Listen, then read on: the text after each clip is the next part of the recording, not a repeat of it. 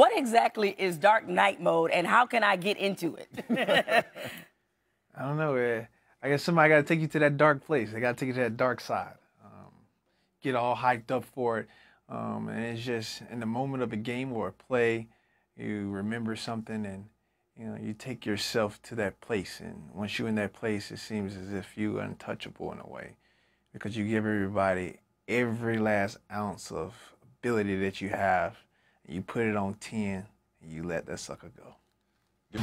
Well, that's the front office decision. I still talk to Scott to this day. He still hit me up and reach out to me, and we talk here and there. But at the end of the day, that's a decision those guys made, and we as a team we're fighting to continue to compete each and every day when we're in the weight room and on the football field and OTA sessions right now. So I really can't touch on that because I wasn't in the room when the situation happened, and I really don't know anything about it. That has to do something with the front office. But with that, I will say that we back in there and we working.